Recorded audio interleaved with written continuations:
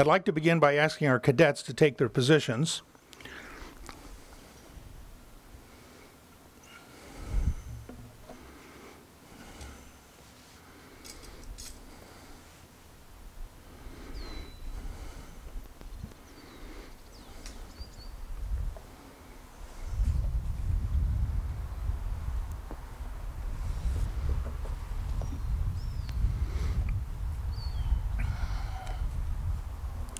Ladies and gentlemen, please join us for the presentation of the colors and our national anthem.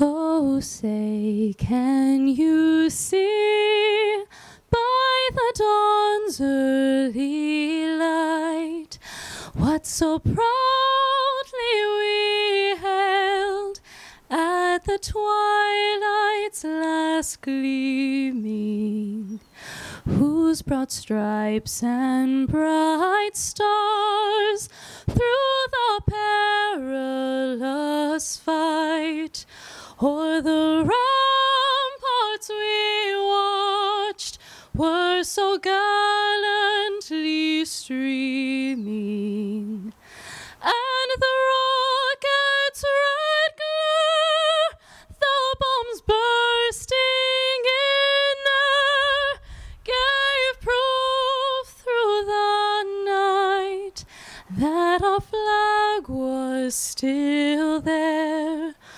Oh, say, does that star-spangled banner yet wave o'er the land of the free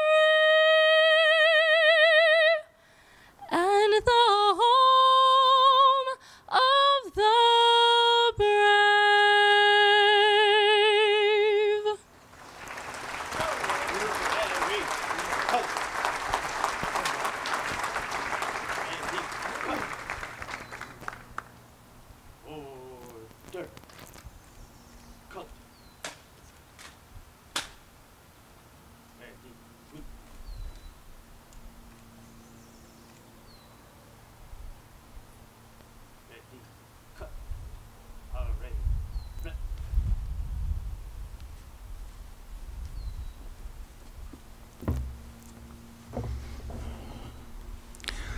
Thank you to the Ramona High School JROTC cadets and to the soloist Alexander Rupp for that very fine presentation.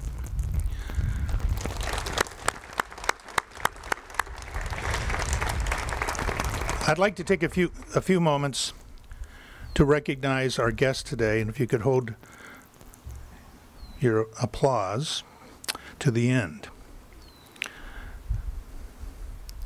Please be seated. First, I'd like to recognize Maureen Nunn, a board member of the Nixon Foundation, and her husband, John. Maureen's mother, Helen Drown, taught school with First Lady Pat Nixon at Whittier High School, and the two became lifelong best friends. Michael Elsie, director of the Nixon Library and my counterpart at the National Archives. Jim and Sharon Goodwin, two great supporters of the Nixon Library and champions of all things Richard Nixon.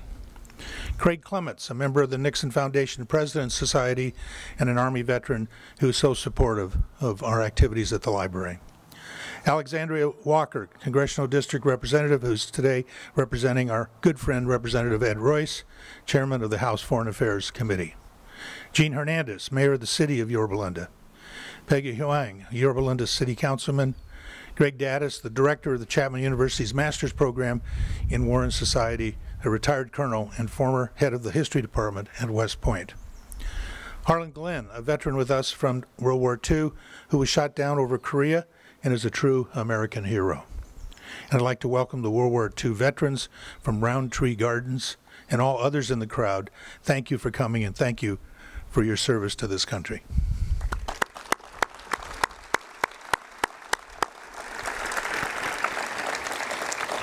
I'd like to introduce Navy Chaplain Hylan E. Chan Williams, who will deliver our invocation this morning. Chaplain Chan Williams has been a pastor for nearly 25 years and is now Dean of Christian Education at the Anglican Churches of Pentecost. His awards include the Navy and Marine Corps Achievement Medal, the National Defense Medal, the Global War on Terrorism Expeditionary Medal, and the Sea Service Ribbon. Chaplain Chan Williams.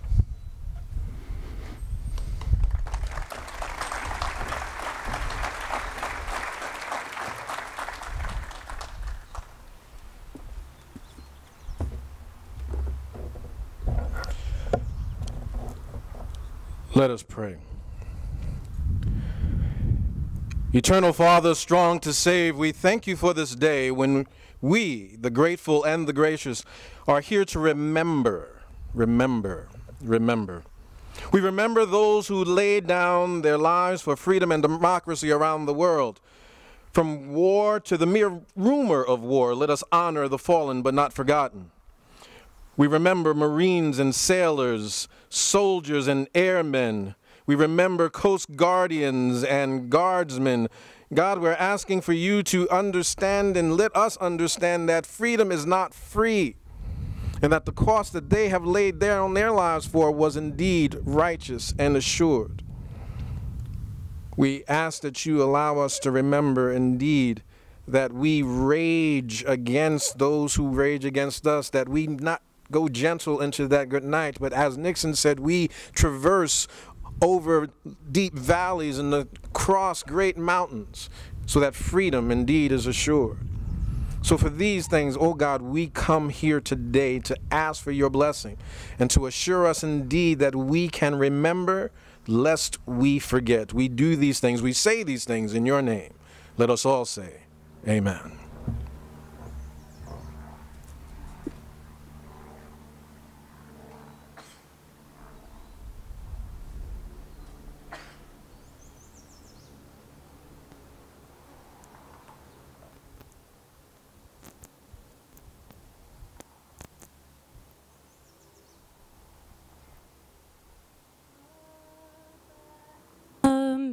America,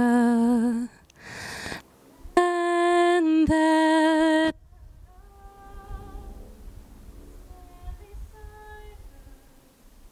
and guide her through the night with the light from above, from the mountains to the prairies, to the oceans, wide with foam.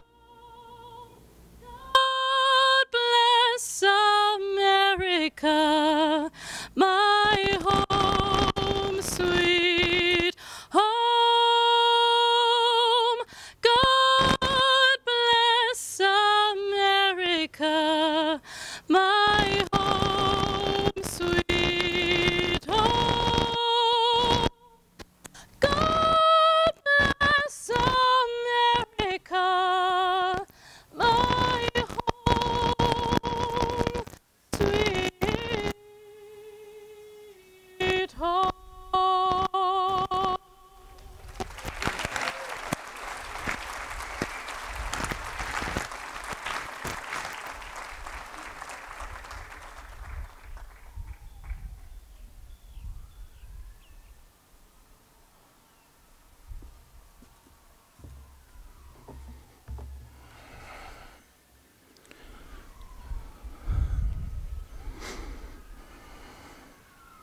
Thank you, Chaplain, and thank you, Alexandra. I'd like now to introduce Colonel Chad Blair. Colonel Blair is the Assistant Chief of Staff for the Plans and Strategy for the 1st Marine Expeditionary Force at Camp Pendleton. He was commissioned a second lieutenant in the Marine Corps in 1992. and would go on to have a remarkable career and serve in a variety of theaters abroad. In 2012, he received his master's degree in National Security and Strategic Studies from the Naval War College in Rhode Island. Colonel Blair has attained over 4,200 flight hours. His personal decorations include the Defense Superior Service Medal, the Legion of Merit, the Meritorious Service Medal with a Gold Star, Air Medal with Strike Flight Numeral 1, the Navy and Marine Corps Commendation Medal with 3 Gold Stars, and the Navy and Marine Corps Achievement Medal. Please welcome Colonel Blair.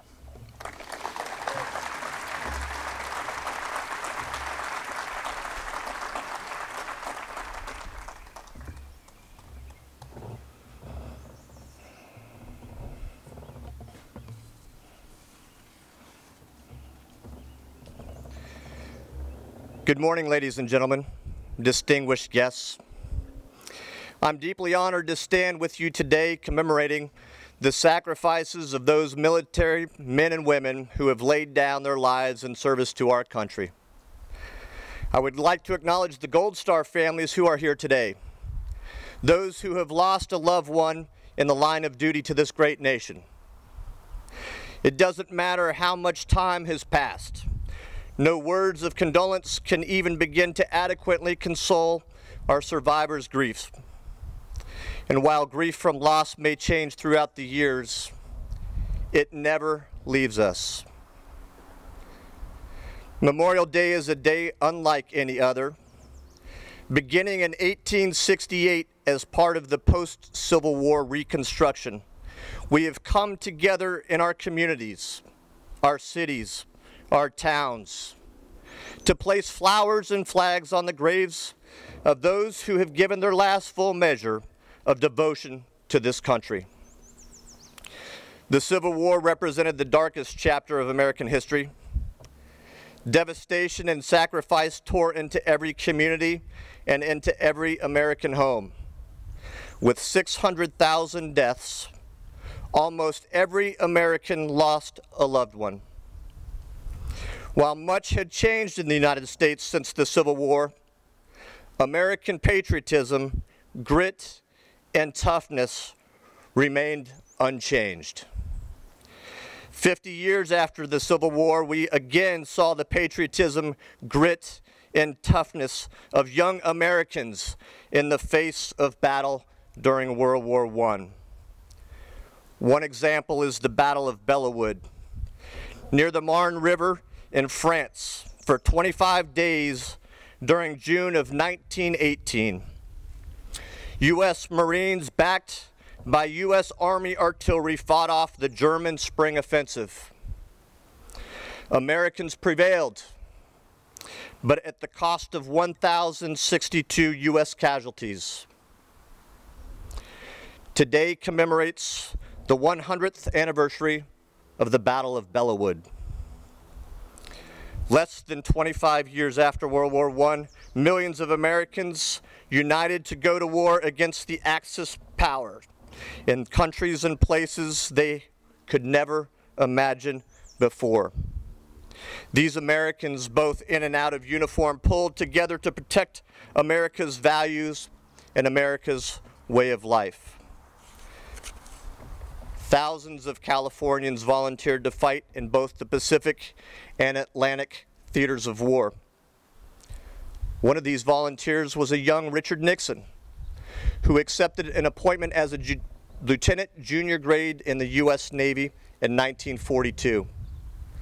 From Henderson Field at Guadalcanal, Lieutenant Nixon supported Allied attacks throughout the Pacific, including the fierce battles of the Solomon Islands and Philippines campaigns. Many of these men made the ultimate sacrifice to protect our country.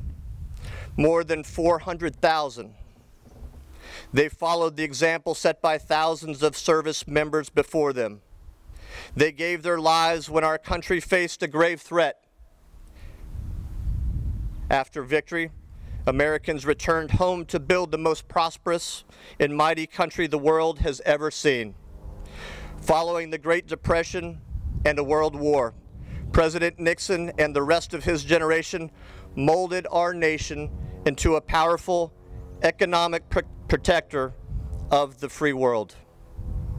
In 1971, under the leadership of President Nixon, Congress declared Memorial Day a national holiday. President Nixon understood the obligation every American has to remember the sacrifices of past generations. He understands that these sacrifices unite us as a country and inspire all of us to live to the preceding generation's greatness. The willingness of some to give their lives so that others might live never fails to evoke in us a sense of wonder and mystery. On this Memorial Day, we remember all Americans who gave the last full measure of devotion in defense of our freedom. And we honor their loved ones who carry on, having themselves sacrificed more than we can ever imagine. May God bless all men and women who gave their lives for our country. May God bless the family members left behind. And may God bless the United States of America. Semper Fidelis.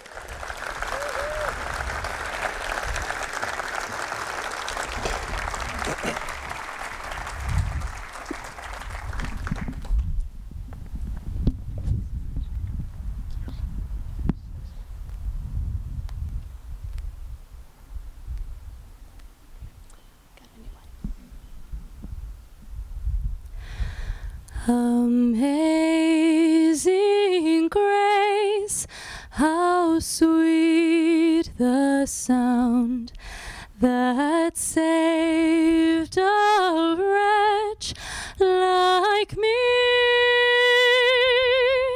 I once was lost, but now am found, was blind, but now I see.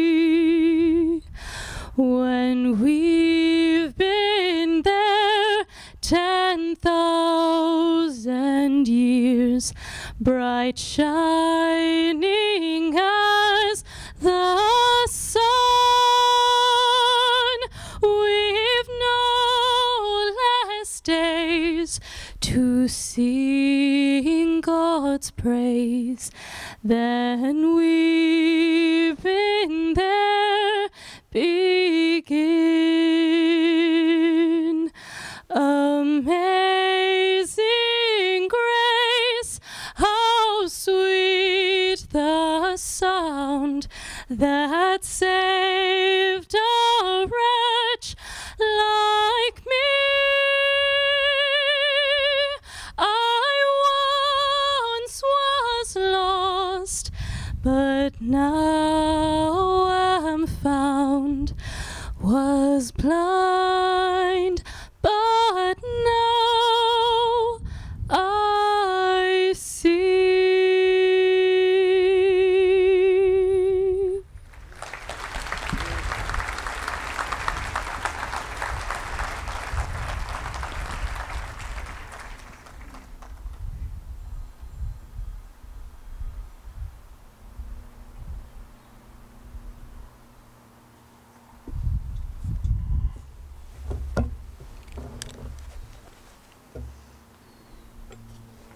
Good morning, everybody.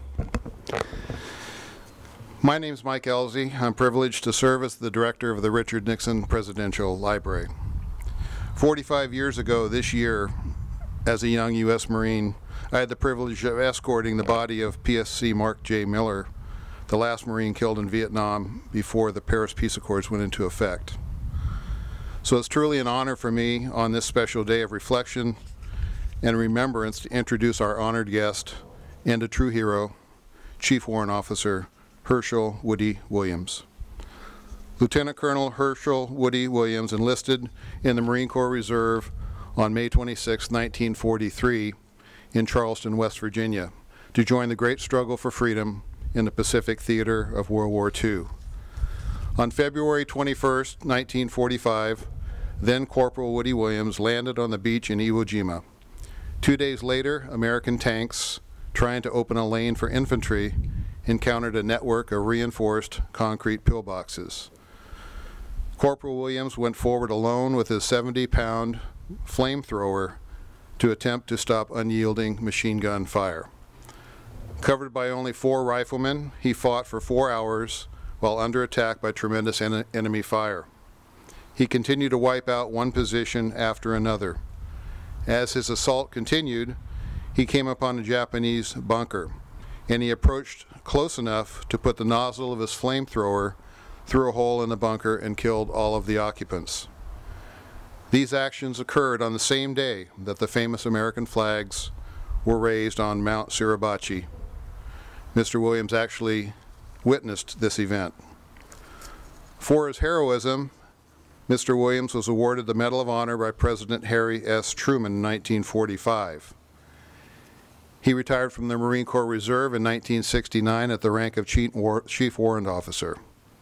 He spent the next 33 years, and a special thanks for this service, as a Veterans Affairs Counselor with the U.S. Department of Veterans Affairs.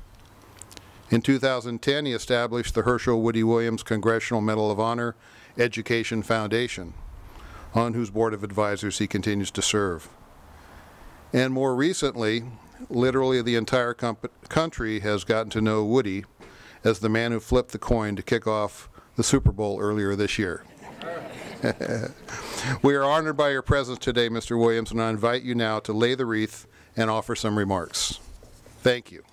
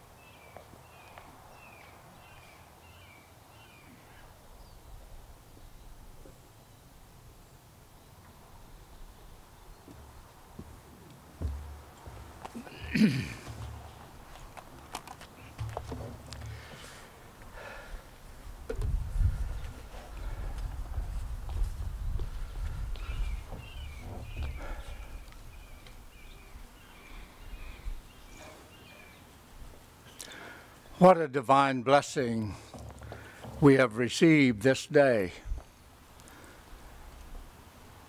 to have a beautiful sunny day for a great purpose of being here.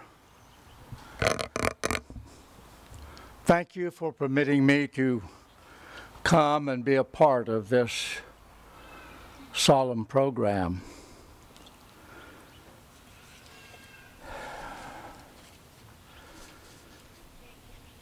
When I awakened this morning, one of the first thoughts that went through my mind was, where in this great wide world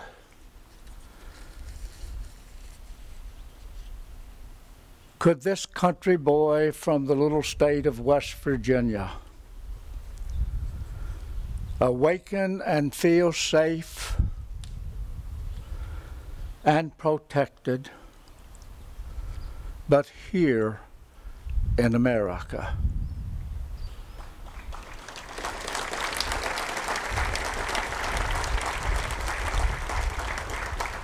And that's because others are making it so. If you believe you are blessed as an American this morning, would you just slide your hand up very slowly? Thank you very much. I appreciate that, and I'm sure thoughts going through your mind are also those of mine. I'm very humbled to be standing where other individuals stood who were giants of America. One of the things that struck me as we were viewing the museum this morning was a statement that President Nixon said that I believe fits everyone in this group. I believe in America. And I'm grateful for this opportunity to come and celebrate this day of memory with all of you. The observance of Memorial Day is important for America and for we Americans. It serves to remind us that the gift of freedom did not come without sacrifices. Most of those sacrifices were made by people who volunteered and who took an oath to protect us and the citizens of this great country, but also to give a freedom to a people who had never experienced that gift, or to help restore that precious gift to a people who were losing it. We must keep this day so that those who follow in our footsteps will also appreciate the loved ones of families who have kept us a free people. While remembering those of the past, we must not forget those of today. In this current conflict, over 7,000 sons and fathers and husbands and wives and daughters and brothers and sisters, other relatives have made that sacrifice for a people they don't even know.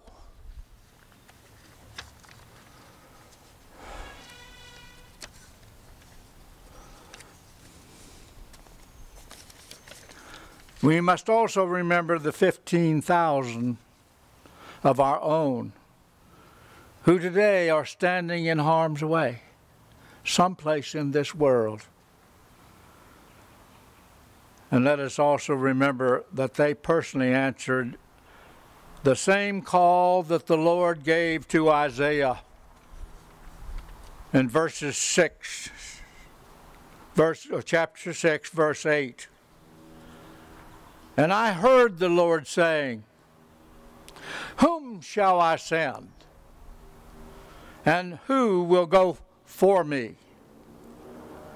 Then I said, "Here am I, send me."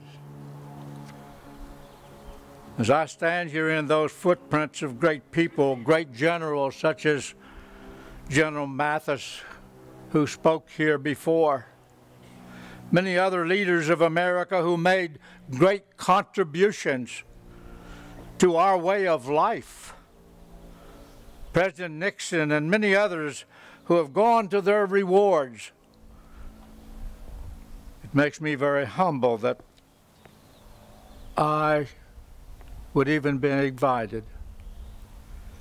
I am honored. It's very difficult for most of us to talk about ourselves, but since you sent the invitation, you asked for it. Now, I don't have a PhD, which means I'm not a politician, or a scientist, or a noted author. So I have a little choice. I can only talk of what I have been taught in life. I have no specialty, no great wisdom. I'm a country boy who was fortunately born in America.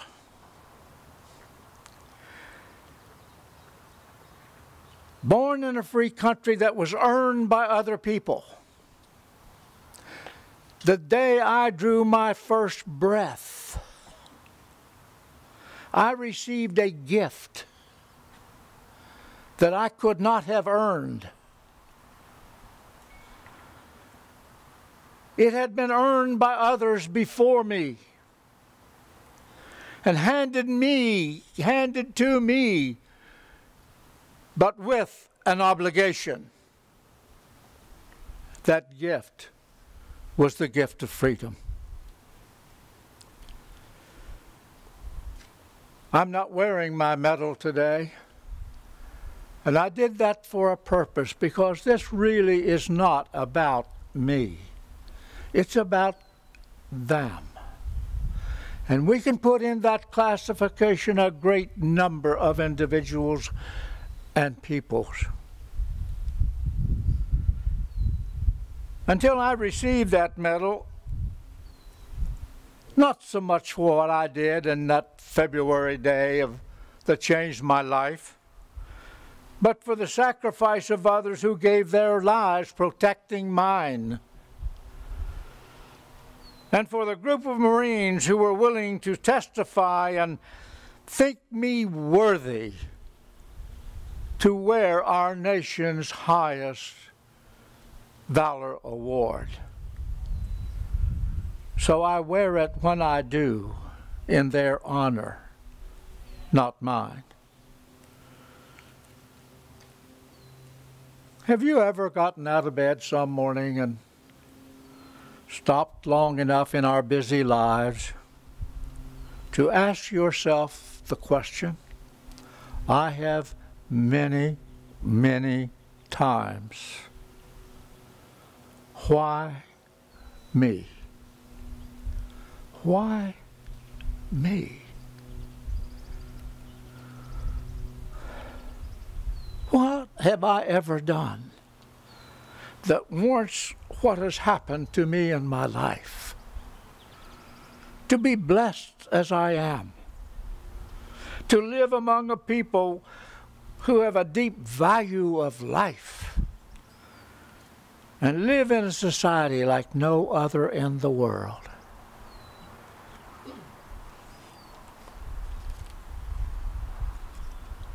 So this is a very special day.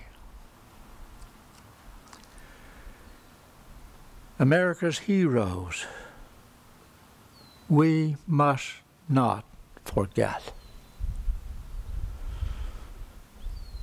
They were Americans who loved their country so much that they said with their devotion and love, "You may take my life, but you cannot take my freedom."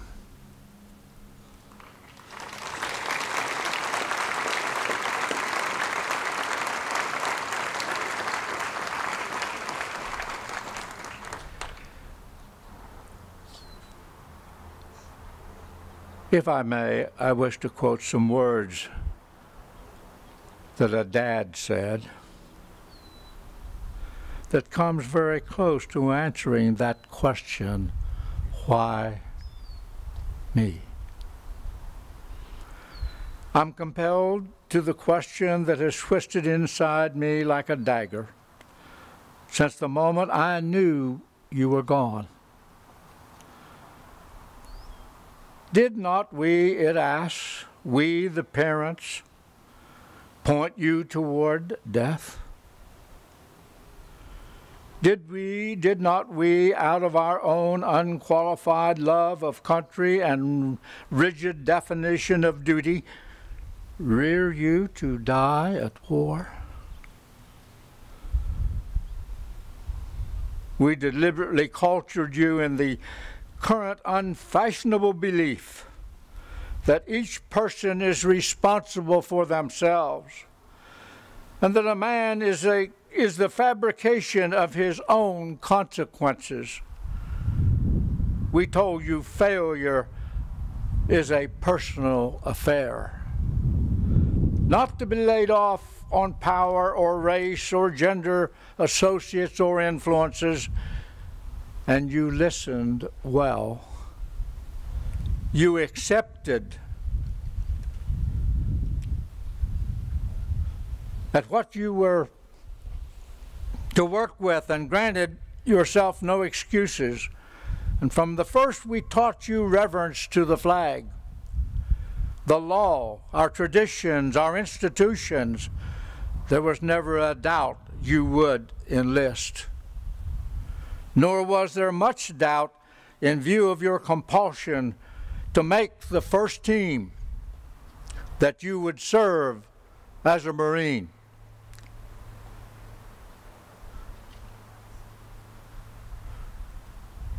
As I was listening to earlier remarks talking about President Nixon being in the Navy, we're grateful for his service, but he sure would have made a good Marine. Because he said, "I do not quit." In many instances, that person that father spoke about could have been a Marine by the name of Jason Dunham. He was a corporal in the United States Marine Corps. He and his squad were observing a cross highway for traffic that should not be there, when suddenly an explosive landed among he and his Marines. Without hesitation, he pulled his Kelvar helmet off, placed it on the grenade, then placed his body on the helmet. He sacrificed his life for his Marines. We have met his folks a couple times. Oh yes, they're sad and they grieve, but they are extremely proud of his character and his devotion and dedication to others. So with that, I'd like to ask a question. How many of you, at some point in time in the history of America, had a relative of any degree, any nature, any relationship, who sacrificed their life serving in the armed forces of this great country we call home and America? I'm not going to ask you to raise your hand, but I would ask that those of us who were fortunate enough to get home and fortunate enough not to lose one of our loved ones, could we show our appreciation to the others who did? Would you join me?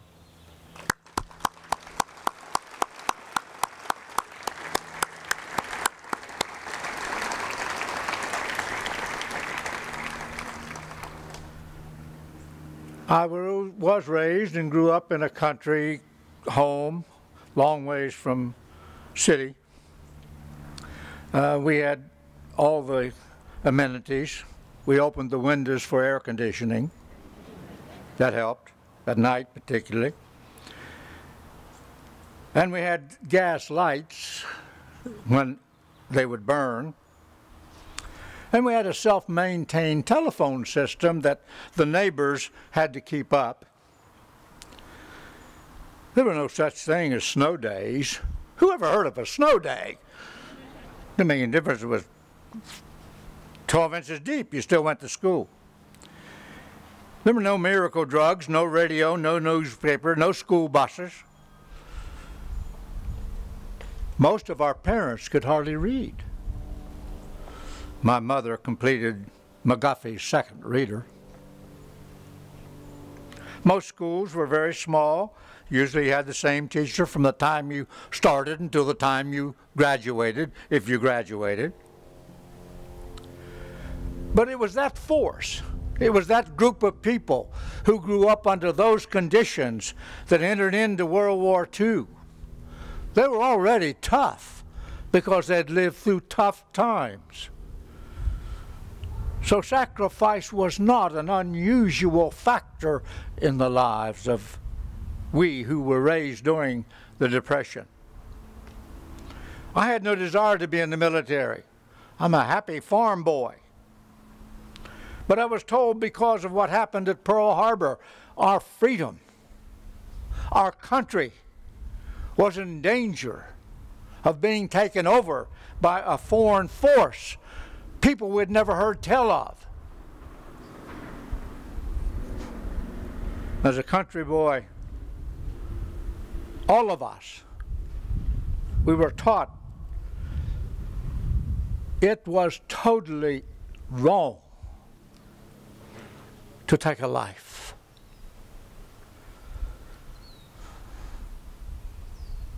Suddenly I was placed in a position that if I was going to survive, I had to kill another human being.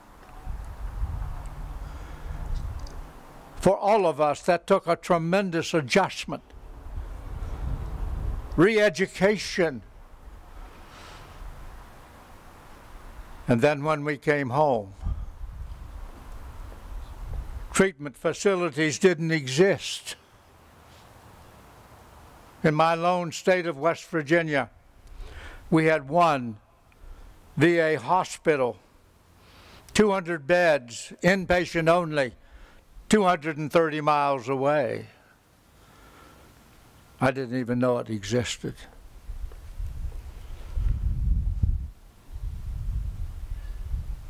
Readjusting back to civil life was difficult.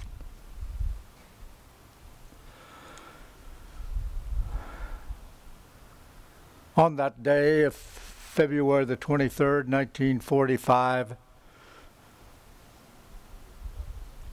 a day that is an icon of America today, not because of what the Marines did, but because of Old Glory. If Old Glory had not gone up on Mount Suribachi that day, Iwo Jima would have been just like any other island, forgotten.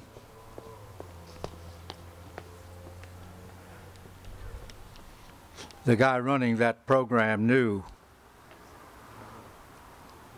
I believe, that that was important,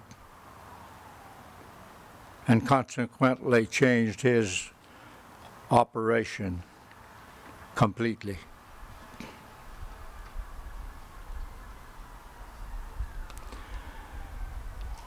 Memorial Day is for many every day, just not one day.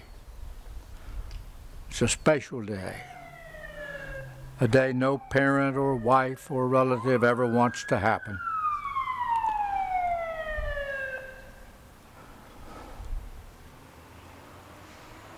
But it does in war and will always.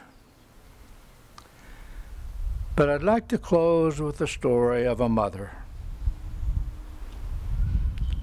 My mother was not a Christian lady. We didn't even have a church in the community. Oh, she had a great big Bible. I can't remember her ever reading it. I can remember her getting it out and recording in that Bible when a child was born, or when somebody was married, or somebody died. That was the only record we had that we even existed in this world. This mother certainly suffered more than most. There were 2 Vietnam veterans who had a good service record, active in Vietnam, but they didn't feel satisfied. They wanted to do something else. They wanted to continue to serve. So they became volunteers at a veteran cemetery to assist people in locating grave sites when they didn't know where they were. It was a hot August day, and they were in their uniform. And a 69 or a 70 model Cadillac DeVille looked almost new, but it pulled in, and this Vietnam veteran had some thoughts that he wished he hadn't. He said he couldn't help himself. The thought went unwanted and left a bitter taste. And he said, "She's going to spend an hour, and my left hip is killing me, and I'm ready to get out of here right now." But I volunteered. His buddy Kevin, who was waiting at the gate to really close it and lock it, said my uniform had lost its sharpness because of the heat and the sweat. But I walked over to her halfway up the walk, and she looked at me like with that old woman squint. "Ma'am, may I be of help in any way?" And she took too long to answer. "Yes, son, you can carry these flowers for me. I seem to be moving a tad slow these days." "My pleasure, ma'am." Well, it wasn't too much of a lie. She looked at me again and said, "A veteran, I see. Where were you stationed?" "Vietnam, ma'am. 68 to 71. And she looked a little closer. "Oh, wounded in action, I see. Well done." She smiled at me when I said, "There's no hurry, ma'am." And she said, "Son, I'm an 85-year-old woman, and I can tell a lie a long ways off. My name's Joanne Westerman, and I have a few Marines I'd like to see one more time."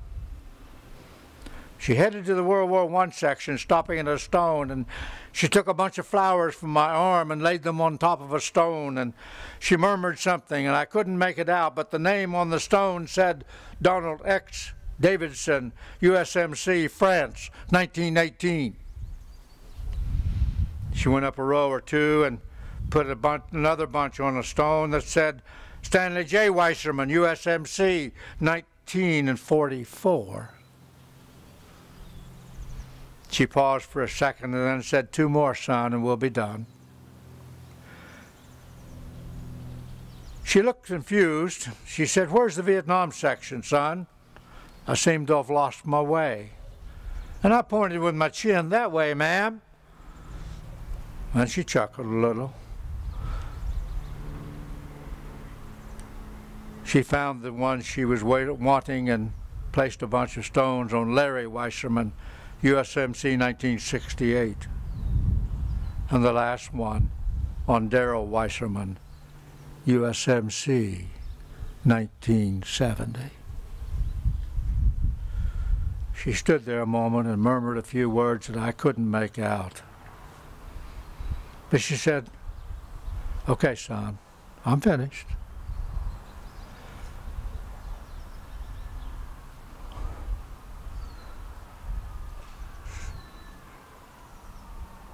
So I asked the question, "Were those your kinfolk, ma'am?" "Yes. Donald Davidson was my father. Stephen was my uncle. Stanley was my husband. Larry and Darrell were our sons. All killed in action. All Marines." Then she started making her way slowly back to her car. I yelled at Kevin, told him to get on the other gate post. And when that old Cadillac came puttering around the hedges and headed for the gate, I called to Kevin, a tent hut. We both rendered a final salute to her as she drove out the gate with two worn-out veterans giving her a send-off that she deserved for the service she rendered to America. Meaning the true words of duty, honor, and sacrifice. He said, I can't be sure, but I think I saw a final salute from that old Cadillac as she passed through the gate. God has blessed this country with so many people who have sacrificed so much so we can have all the privileges of a free country. Thank you very much.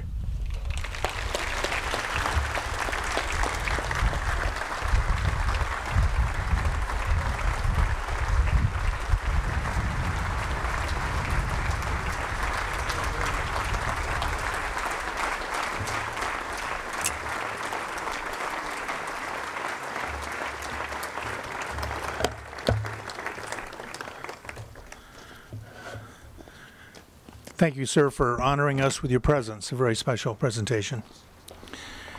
We will conclude today's ceremony with the 21-gun salute and the playing of taps. Please stand.